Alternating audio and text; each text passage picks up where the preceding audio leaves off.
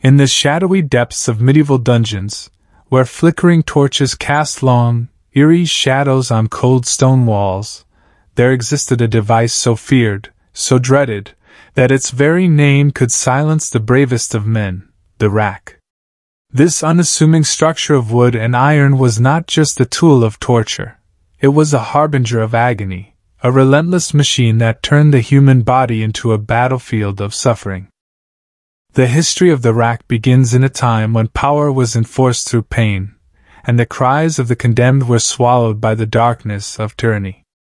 Though its roots stretch back to antiquity, the rack found its true, horrifying purpose in the medieval period, particularly during the Inquisition, when it became the crown jewel of torture devices. It was here that the rack evolved into a symbol of absolute authority, where the state and church wielded it with merciless precision to extract confessions, enforce obedience, and break the will of those who dared defy their rule. The design was deceptively simple, a large, rectangular frame, built of thick, unforgiving wood, with rollers at each end.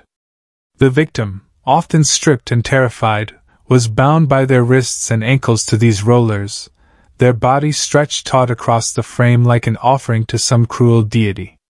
The executioner, clad in the mantle of power, would begin to turn the crank, each rotation pulling the victim's body tighter, stretching it further, until every muscle screamed and every joint threatened to give way.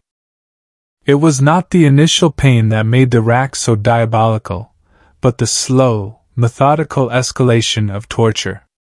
With each turn of the crank, the tension grew, first elongating the body, then tearing at the very fabric of its structure. The shoulders would dislocate first, followed by the hips, elbows, and knees, each joint popping and cracking with sickening finality. Ligaments stretched beyond their limits would snap, muscles would tear, and bones would creak under the strain. The victim's body became a symphony of suffering, each click of the ratchet another note in this dreadful composition. The true horror of the rack lay not only in its physical torment, but in the psychological devastation it wrought.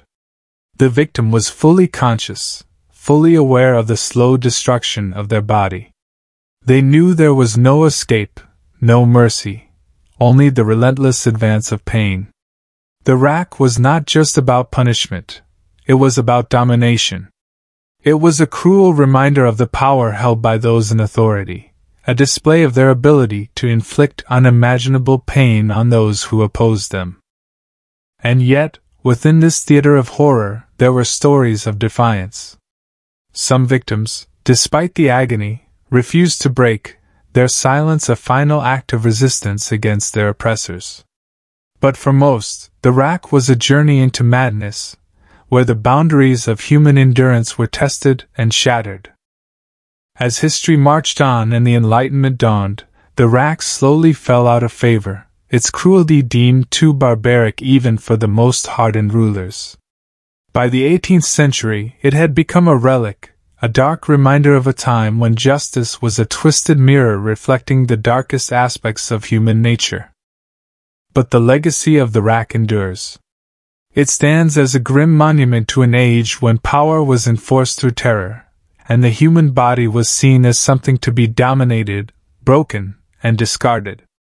The history of the rack is not just the history of a torture device.